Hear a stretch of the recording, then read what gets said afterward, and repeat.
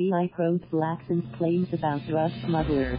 The Bureau of Immigration, BI, has started its investigation on Senator Panfilo Lacson's claims that a Chinese national who allegedly facilitated the smuggling of $1.8 billion worth of drugs seized at the port of Manila 2 months ago, was able to fly in and out of the country despite being on the Interpol watch list.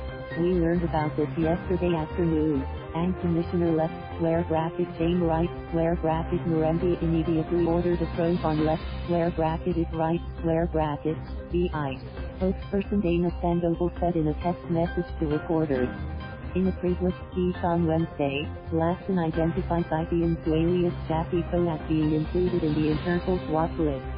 Lacson said Co has been frequenting the country despite it being wanted by authorities in China.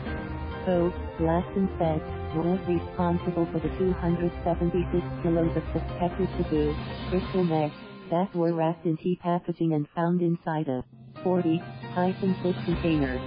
The shipment was declared as plastic resin.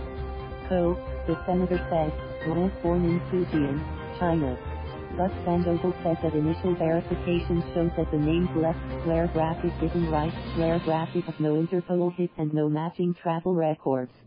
She said the BI would coordinate with Senator Lacson's office to gather more information about the case to pinpoint who this person is.